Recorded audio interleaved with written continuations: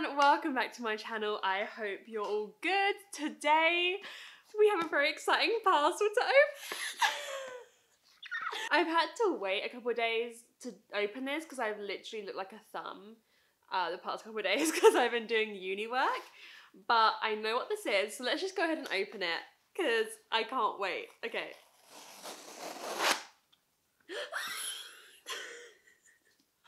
Oh my god, I love it. Oh my god. Oh my god. Oh my god. Oh my god. Oh my god. Oh my god. Shit. No, hang on a minute. I like this. Oh my god. So it is Heartstopper Volume 4. Oh my gosh. Okay. So if you have been on my channel for a long time, we've watched some of my videos, you'll know that Heartstopper is my favourite graphic novel series, one of my favourite series of all time. And Volume 4 has very kindly been sent to me by the publishers, which is just like absolutely crazy to me. Like I actually can't believe it. I actually can't believe it. And so I thought, I can't wait to read it. Like I know I can't wait to read it. And it's not really, it doesn't really fit in any of my upcoming video plans. So I just thought, let's just do a dedicated, quick reading vlog for it. Like why not? It's only gonna be like 10 minutes long, this vlog probably. But this is my child. She is exquisite. I love her. I love her and I love her even more. And so I just felt like I needed to do a reading vlog for it. So that's what we're gonna do. This is the 4th in this series. If you don't know, this is a graphic novel series where these two boys called Nick and Charlie meet and fall in love. You know that going into it. And so I don't feel like it's easy for me to spoil the other books necessarily by where they are in this book. You know they're gonna meet and fall in love, like you know that going into even the first book. But I'm still gonna describe the plot of this to you when I read it, because like I said, I don't think the plot necessarily spoils these books. That's not necessarily what it's about. But yeah, I cannot, oh my god, just looking at it, I can't believe I'm holding it in my hands. I can't wait to read it. Okay, so what I'll probably do, because it is a graphic novel, it's so quick, I'll probably read half and then we'll check in with each other and then I'll read the other half, and I'm just so excited to just sit here and read this.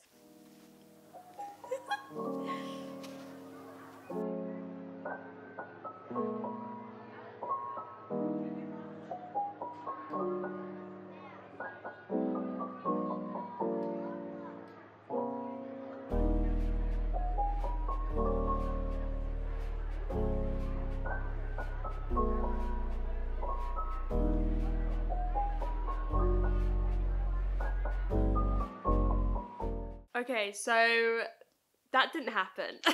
As you can see, it's now a different day. I don't know what I was thinking trying to film that video that day. I had like 3 days until my final essay was due for uni. I was stressed, and so I couldn't relax. I couldn't really enjoy it. I was like sitting there like thinking about my essay and thinking about all the stuff I had to do. So I put it down, and now I finished uni.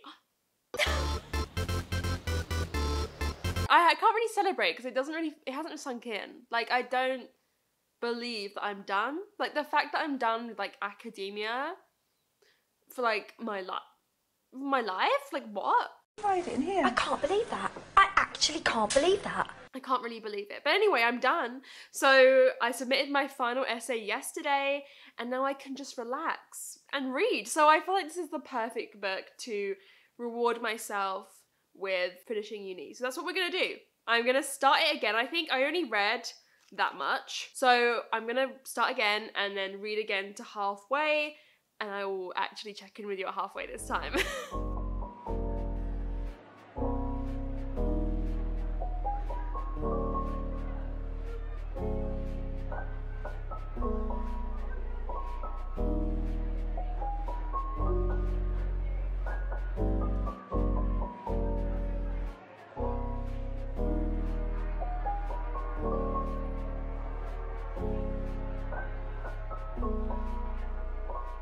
Okay, I actually got quite emotional at the bit I just read. I almost cried, but I held it in. It's just so beautiful, and the way that so many different types of relationships are represented in this. It was particularly a relationship between Nick and his mum and a conversation they were having, and how reassuring she was to how he was feeling and the way he was feeling. It was just so emotional. Like it really... So in this, they both want to say, I love you to one another. They've kind of reached that point in their relationship. They want to say I love you, but they're scared, and they both think like the other person doesn't feel like that. And Nick is going on holiday for 3 weeks, and so they're both nervous about that. It's like the longest they've ever spent away from each other, and they're nervous about how they're going to cope with that, basically. It's just beautiful. Like, it's just... The power that has, the intelligence that has, the clearance that has. The way that this is written, I've always said, it's very hopeful. So we're also dealing with Charlie's eating disorder, which has been explored in other volumes a bit, particularly the last one. But if you've read Nick and Charlie, which is a short story, which I believe that came out before Heartstopper ever came out, and that is set like after the whole graphic novel series. In that, we know that Charlie has had an eating disorder. And so you go into this knowing that that's going to happen, and it's kind of at the start of that now, and them trying to work through that together. And Nick, I guess this is mild spoilers, but like, you can't really spoil this, I don't believe. Anyway, if you care, you can click off. It's not mild spoilers for this, but it's mild spoilers, I guess, for the other ones. But not really, because like I said, if you read Nick and Charlie, that came out first, and so you know this stuff is coming. Anyway, Nick is trying to help him and try to find out more about it, and he's like reading up a lot on like what he can do, and he's putting a lot of pressure on himself to like almost fix Charlie, which isn't something that one person can do no matter how much you love them. And the way that that is being explored is really touching and but hopeful, you know, like whenever there's really sad and difficult topics discussed in this, or just, you know, hard topics, not necessarily sad ones, but also just hard ones, it's always discussed with this like hopeful attitude. But even though like Charlie's quite a pessimistic character, Charlie's always like there ain't no hope. The tone of the book as a whole, even though like Charlie may be worrying about things or whatever, is hopeful for the future, and I really enjoy that. It's just a beautiful story. I just love them. Like the facial expressions in this are, oh my god, hang on, this is a great example. Look at him. Look, it's so cute. Meet a Charlie Spring. You are my ride or die. You're my home skillet biscuit. You know what I mean? And let me tell you this. If a bitch ever tries you, bitch. If a bitch ever tries you, bitch, let me know. And I just love it. It's so fun being back with these characters. I just love them so much. I just love them so much. So I'm gonna go carry on reading, and I will talk to you when I finished it. And I just can't wait to read more. Oh my god. It's like so beautiful how everything is being talked about and described. I love it so much.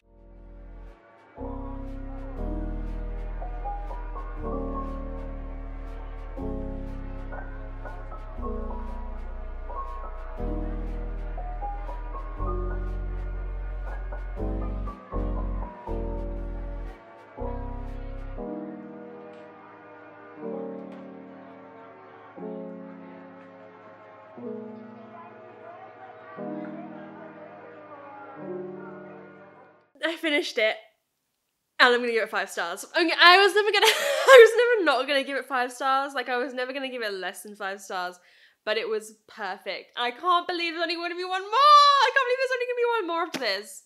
And I really scratch my head and I wonder, where's God when you need him? That's like not fair. I need 20 volumes. I'm not happy. I'm not happy. So the second half of this definitely got even heavier than the first half.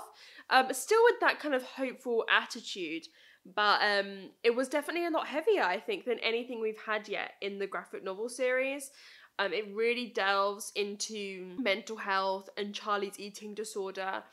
And just the way that's discussed is like very, very emotional. Like, I wasn't expecting it to quite go to the extent in discussing it that it did, but it was really helpful because it discussed it in a very realistic way. I'm sure we've all, like, chances are we've all had experiences with our mental health. Alice Oseman always does an incredible job of handling mental health, but also, I don't know how to describe this, but it's like, it's handled in a way where we're all gonna like mess up when we talk about mental health or various disorders and stuff.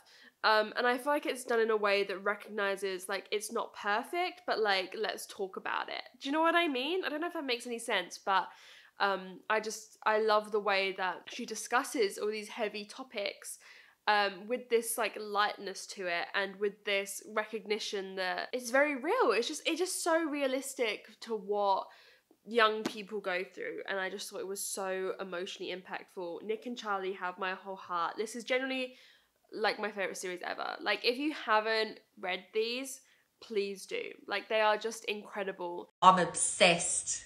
Mild spoilers for this volume now, if you don't want to hear, you click off. I really didn't expect it to go with Charlie having to go to a psychiatric hospital, and that's not something I've really read about before in a healthy way, like in a really delicate and healthy discussion around having to go to a psychiatric hospital. Yeah, nothing I've read about in that way before, and I really appreciated that. And I think it almost could have shied away from that and not discussed that topic, but I really appreciated the discussions that it had around that. Oh, also, this isn't spoilery, so like the people who didn't want to hear that one spoilery thing I'm missing out, but I love Tori's spring in this. Charlie's sister Tori is from the book Solitaire, which I read and I didn't love, but I love her character and the way she acts in this and is so supportive towards Charlie and like looks out for him and is just fucking savage. Like, Tori is very like one note, like very like deadpan,